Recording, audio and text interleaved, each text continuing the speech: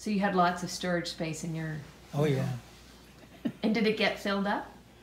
I would say yes. A little bit? But not with our stuff.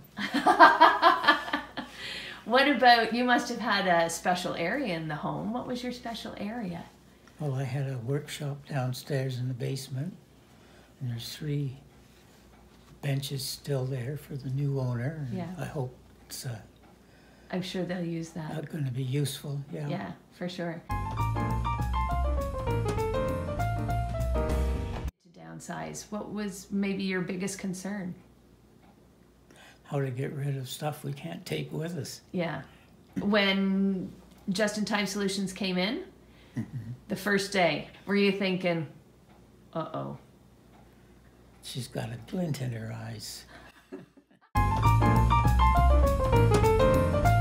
And during the whole process of downsizing and purging and deciding what you can and can't keep, I know that you had talked about taking all 4 of your toolboxes. How many did you end up with? 2. Good.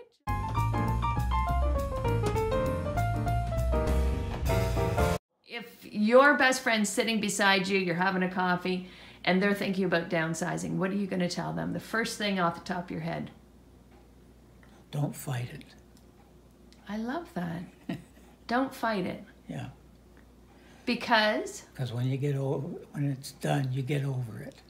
Yeah. Yeah. When we came in here, we knew this was it. Because everything was like you see it now. Just like home. Yeah. It is home.